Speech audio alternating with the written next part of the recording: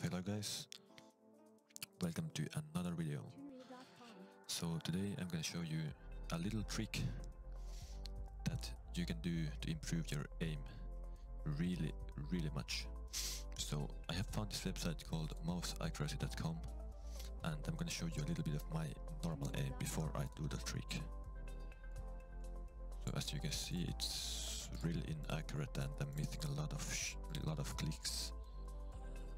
Not at all what we want to see. It's really bad.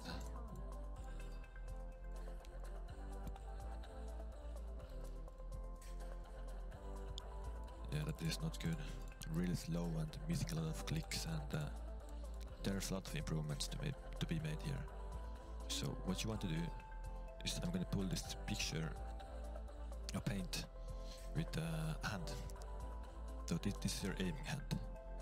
So what you want to do is grab a sharp object like a pen, any sharp object, it can be anything, and you want to press with this sharp object, you want to press here, here, here, here, here, and right there's this little, like you see this line here, right in the middle of it, under this finger.